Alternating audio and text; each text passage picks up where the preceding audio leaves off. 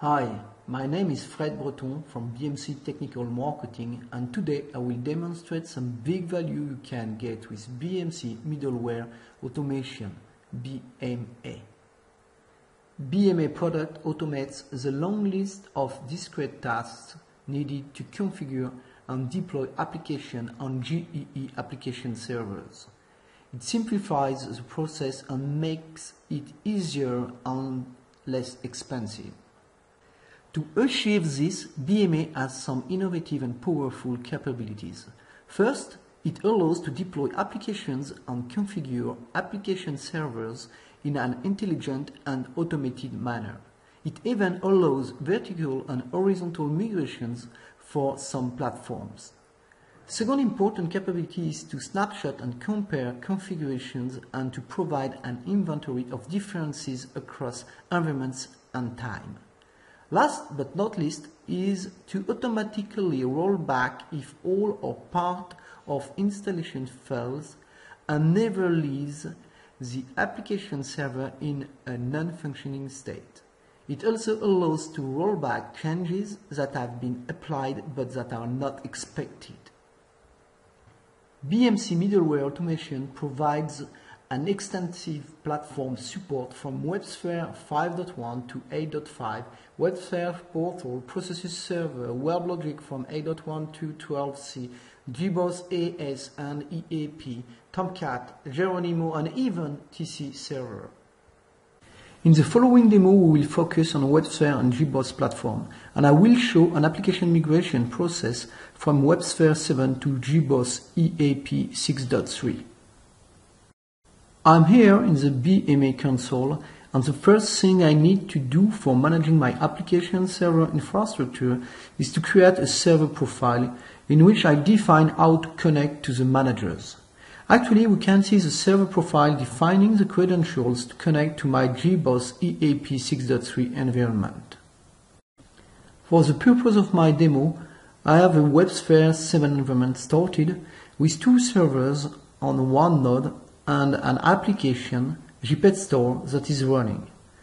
I also have a Jboss domain. It is not started. Never mind, I can start it directly from BMC Middleware Automation console in one click.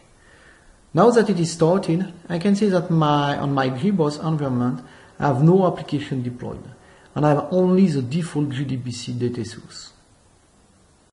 I can also see the topology of my Jboss environment directly from the BMA console. Now, first thing I will do before modifying anything in this environment is to take a snapshot of its configuration to save it. You can browse the snapshot and modify it from a nice parser, or you can even have access directly to the resulting file. You can also rename it, and here I will name it as the reference snapshot. So now I will go to the process of migrating my JPetStore application from WebSphere to Jboss. First thing I need to do is to take a snapshot of my WebSphere environment where my JPetStore application is running. From it, I generate a diagram to analyze the minimum scope I need to migrate for my application can run.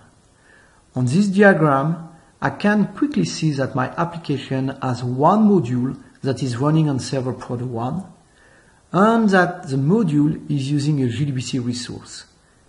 This JDBC resource is on scope of node prod. So to migrate my application, I need to migrate configurations from node prod and from server prod 1.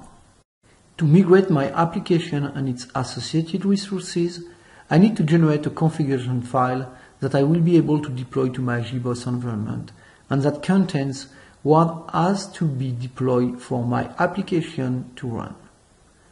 I can generate this from my WebSphere 7 snapshot in a very easy way, right-clicking on the WebSphere 7 snapshot and selecting Migrate Configuration.